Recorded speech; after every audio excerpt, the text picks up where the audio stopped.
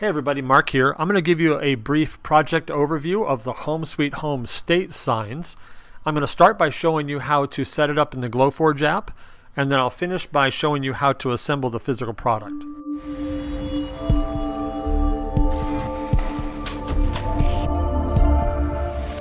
So here's the Minnesota state sign that I have here open in the Glowforge.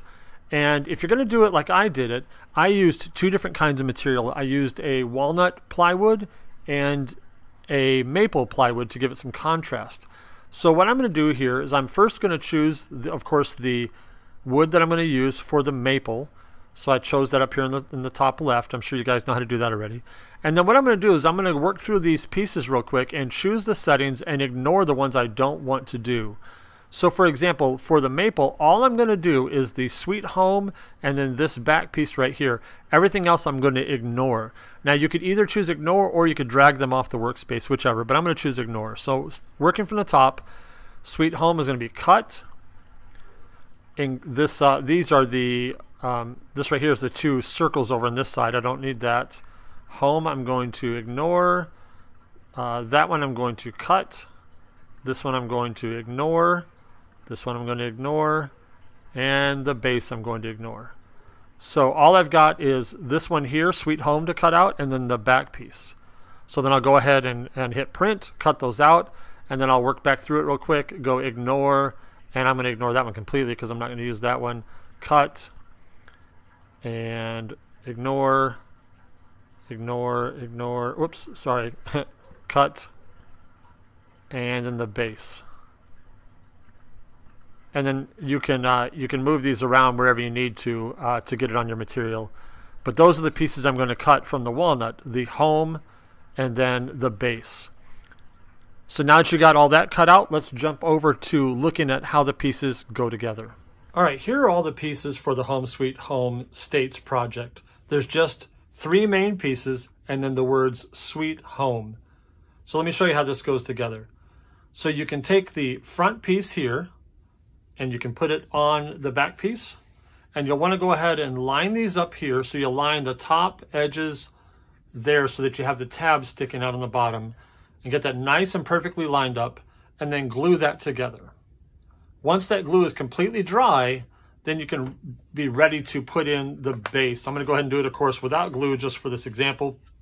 Also, let me point out, you notice how there's a wider space here than here. This wider side is the front. So make sure when you put this on here, you make that toward the front. So you're going to go ahead and put that into the base just like that. And of course it's going to be nice and lined up because you've already glued it ahead of time. But since I have not, I'm going to do this by hand. All right, so you've got that all nice and lined up. All right, just like that. And then now, the easiest way to do this next part, I can't do it here on camera because I can't get close enough to the edge of a table. So tell you what, I'll grab something off camera here and fake it. So I'm going to move these letters down out of my own way. And let's grab a couple other Home Sweet Home things. What I would do is I would set this just on the edge of a table, with this being the edge, so that it's nice and flat. In fact, let me see if I can do this. Yeah, we'll do it just like that. And then that way, you can set the letters on there and glue them and it won't go anywhere. So here's a couple of keys of how to center this pretty easily. The letter T can go right up into this space, at least on Minnesota, or it can go right next to the letter M. So you can put that right there. And then the H is going to end up right about here as well. And you can just work backwards from the T.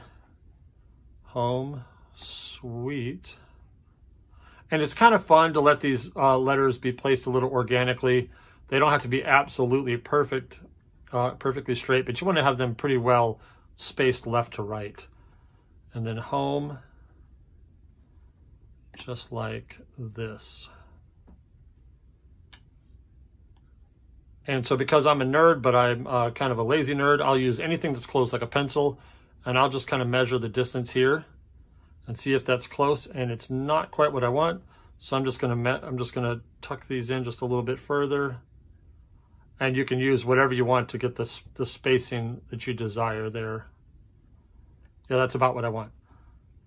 So you just glue those on, let that dry, and you are good to go. This one's really easy to put together and it looks great for gifts. Let me know if you guys have any questions, and I'd love to see what you create with them. Until then, as always, I'll see you in the next one.